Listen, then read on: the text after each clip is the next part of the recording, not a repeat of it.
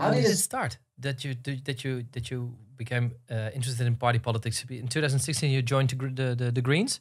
So how did it happen? Yeah, so it was the European elections in 2014, and seeing the rise of UKIP and a lot of far-right rhetoric all across the UK, and I just remember thinking to myself, God, they've won the European elections in the UK. They got the most votes. And I was like, with everything that was happening, I thought, if I can at least make my small part of the world, my community, my Sheffield that bit better, that's at least me doing something rather than complaining.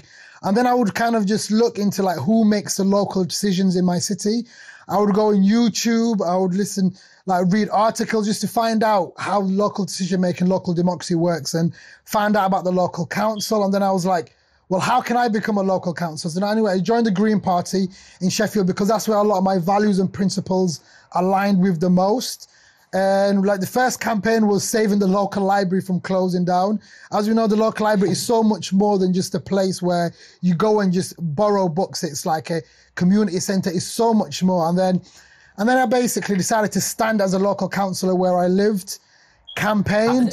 Let's go back to the library. Was it also important for you? Yeah, in your youth? Yeah, 100%. It was like.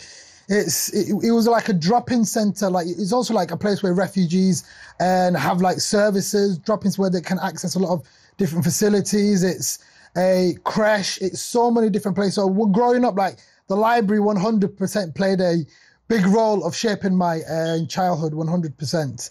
So it's like, and it's same with many other people in Sheffield as well. So the fact that they were getting and all the funding was being stripped away from that, so it causes them to kind of either collapse or to be run on entirely on volunteers. It was just a dire situation, and that was the earliest kind of like. And did you succeed in keeping it? Yeah, open? we saved the library from closing down. So it was a massive success, and thank you very much. And I guess it's just power of collective organising more than anything else, and really bringing our talents and resources together to really put pressure on the local council. And then one thing led to another, and then I was a local councillor, and we weren't many, we were only 4 councillors out of 52 in Sheffield Council. Then we grew, and then put myself forward for Lord Mayor, and then the European elections happened last year that we weren't even meant to be having at all, and then you became Lord Mayor. Yeah. How do you my wife, she studied English literature, so she I was talking to her this morning, and I told her that I had this podcast with you, and I said he was a Lord Mayor. I said it's not a mayor, it's a mayor. How do you pronounce mayor? Mayor in English. Mayor. It depends where in England. Some people say mayor. This is what she said to me. Nah. And I was practicing this more. Nah. Because mayor, it's too American. And she said you would laugh at me when I would say mayor. But so I'm so sorry that when I pronounce it incorrect. So there's 2 roles that the Lord Mayor's got. So one role of it, so we've got the local councillors. So the Lord Mayor's 2 main functions is to chair the full council meeting. So there's the only kind of political side of it is the fact that you get to choose what's on the agenda of the council meeting. And the council meeting is the most important meeting of the month where all the decision making happens. So you can get to prioritize what we basically vote on and what we kind of decide to go on. And then the other side of it is, being the first citizen ambassador of the city. So I guess for me, it was just a case of, it was a great opportunity to give back to a city that's given me and so many others so much. But at the same time, it was just a great opportunity to, I guess, highlight and campaign on certain issues and so many other things. But at the same time, it wasn't easy. There was so many different barriers, mainly the political BS that happened along with it. In all honesty, it was a difficult part. But you took the fight with Donald Trump as a Lord Mayor, and you stood up for the Mexicans. And Sheffield is one of the only places I know in, I think, all over the world that has a Remembrance Day for the Mexican people, or a Friendships Day.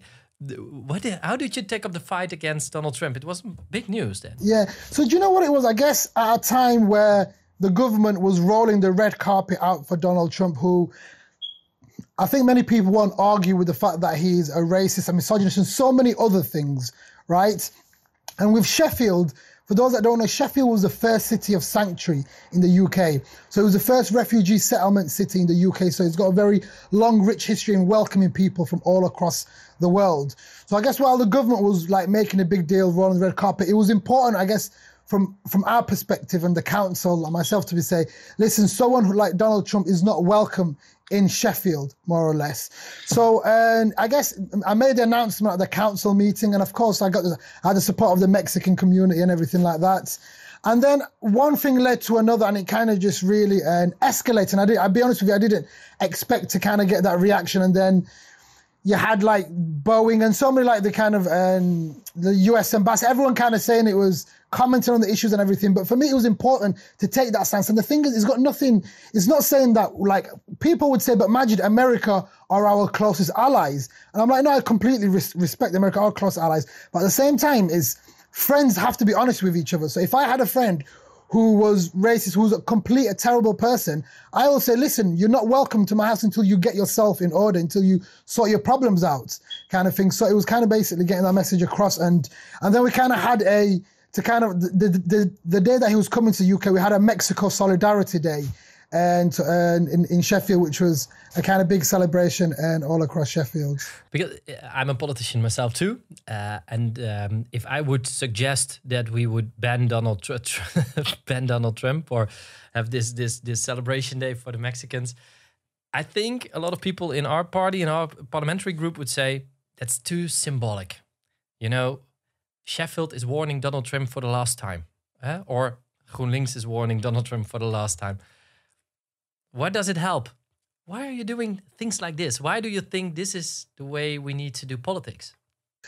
Do you know, I guess, first of all, you have to use whatever power that you've got. So like in whatever facilities you go. But of course, there is a lot of power in symbolism. Also just, not even just the rhetoric that you use, the way you conduct yourself, the way you carry yourself, and in everything that you do. And I think it's something that really permeates and kind of cuts through everything else. And for me, like I always refer back to the Maya Angelou quote, which says like, people don't necessarily remember what you say or do, but they remember how you make them feel. So in everything I do, I always try and engage people on an emotional level.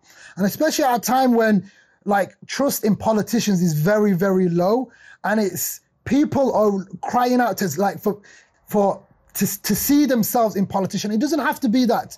And for example, Sheffield is a predominantly white city. I'm someone who's black, someone who's young. So a lot of people can't relate to me directly, but I guess people can relate to the values that I stand up and the things that I kind of represent. The fact that I got elected as a councillor, the fact that I was Lord Mayor, the fact that I even got elected as a member of European Parliament for getting most of the votes in Sheffield, it's testament to the fact that you don't have to be exactly what people that you kind of like represent to people that you don't like. So it's symbolism is a really powerful tool to kind of really connect and engage with people, especially as I guess people's attention spans are getting shorter. Yeah, it's quite important. Here in front of me, let me show you. This is your official portrait, is it? Yes, the official portrait. And as I was reading about you and for this podcast, you in a lot of interviews you gave, you say the importance of the importance and significance of symbols. They are so important. Where did you learn the importance of this? Is it only because you know how social media works? Do you know, I think like I always believed in the power of authenticity, in the sense of I was always someone who would be unapologetically myself. I guess especially in an environment that wasn't built for people like myself to kind of be. So even the fact of like being in... People like me? What do you mean by people like me? So to kind of elaborate on that. So for example, if you were to walk inside the Sheffield Town Hall and inside the Lord Mayor's Parlour, which is over 100 years old building with very grand, and it's like, even if you look on the walls of all the other previous Lord Mayors, it's all old white men. And it's like, I remember on the first day I became Lord Mayor, breaking my fast in the Lord Mayor's Parlour, which is the grandest office room in the entire of South Yorkshire. I'm thinking to myself, I wonder if the people that were built this grand building and office and with all this gold would have ever thought that like a black Muslim refugee would be one day opening his fast in this. it was something that I just couldn't fathom that would have been possible, if I'm being honest with you. So it was, I guess, there's everything, like whether we see it or not, there's a lot of tradition everywhere. And like, of course, there are some, we used to have shit traditions where women weren't allowed to vote and whatnot. So you can create new traditions. So I always say, like, tradition is just peer pressure from dead people. So it's not something that we should always kind of really hold on to, kind of thing. So I guess I question a lot of things, and I always think about how we can adapt and how we can change things.